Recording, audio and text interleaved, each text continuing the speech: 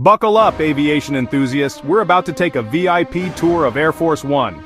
This isn't just any plane, it's the VC-25A, a souped-up Boeing 747-200B. When the President of the United States steps on board, it becomes Air Force One.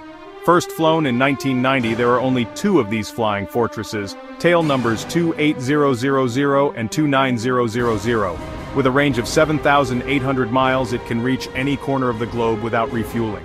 Inside, you'll find a presidential suite with an office, lavatory, and sleeping quarters. There's a conference room that doubles as a dining area, and a fully equipped medical suite with an operating table. Want to know a secret? It has 85 telephones and advanced encrypted communications, so the president can stay connected in any crisis. Plus, it comes with defensive systems to jam enemy radar and missiles. Replacing it soon is the VC-25B, bringing next-gen tech and better energy efficiency. But no matter the model, Air Force One remains a flying symbol of U.S. power and diplomacy.